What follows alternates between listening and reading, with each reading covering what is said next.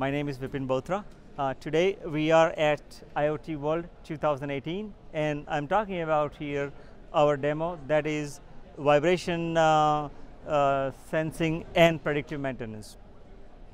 In this setup, what we have is a motor that is connected to a central gateway board by means of a sensor board and IO-Link interface.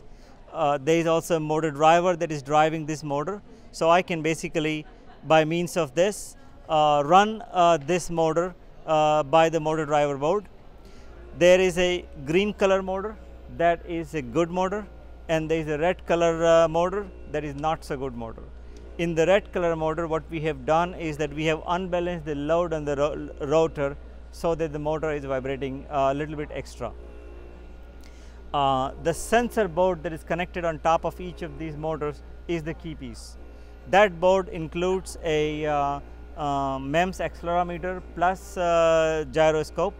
It is also including temperature plus humidity combo sensor, analog microphone, and an STM32L4 for processing the data on the edge itself.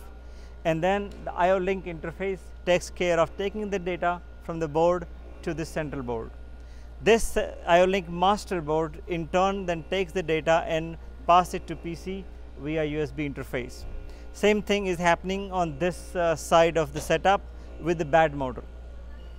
So the data that we are capturing by means of these sensors on these motors is in turn passed on to PC and plotted on a graph that is showing X, Y, Z axis of frequency and amplitude that is being captured on these motors.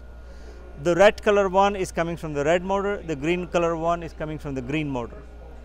Since the red motor is vibrating more, we can see that at 50 Hertz the amplitude is almost 4 times more compared to the good motor.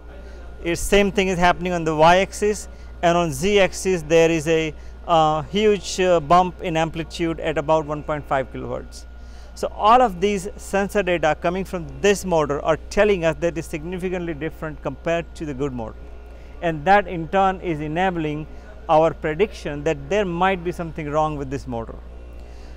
You can further combine that data with the temperature, humidity, and the MEMS microphone giving you ultrasound information to make this more powerful prediction based analysis.